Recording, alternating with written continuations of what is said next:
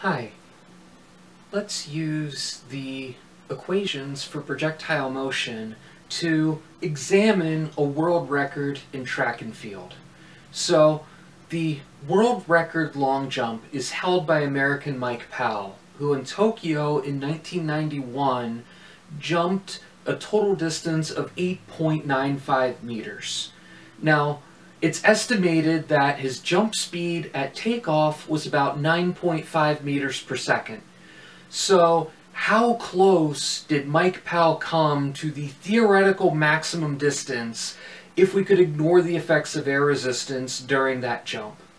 So, for the long jump, we start on the ground, we land on the ground, so it's a zero change in height problem.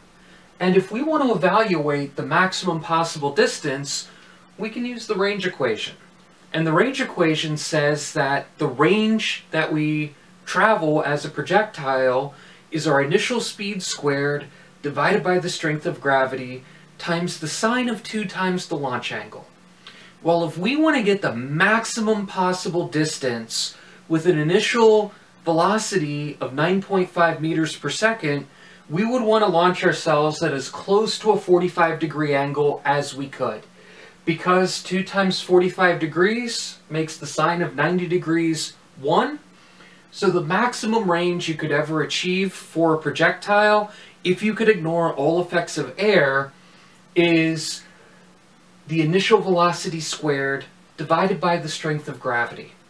So, we take our 9.5 meters per second, we square that, we divide that by 9.8 meters per second squared, and that leaves us with a distance of 9.21 meters. Now, the world record was 8.95 meters.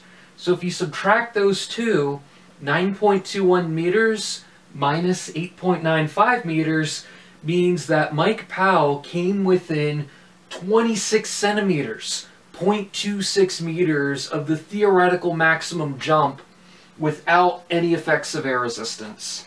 And 26 centimeters is a centimeter shorter than the long end of this 8.5 by 11 inch sheet of paper that I'm holding in my hand. So, this far from the theoretical maximum, given that takeoff speed. Great job. Thanks for watching.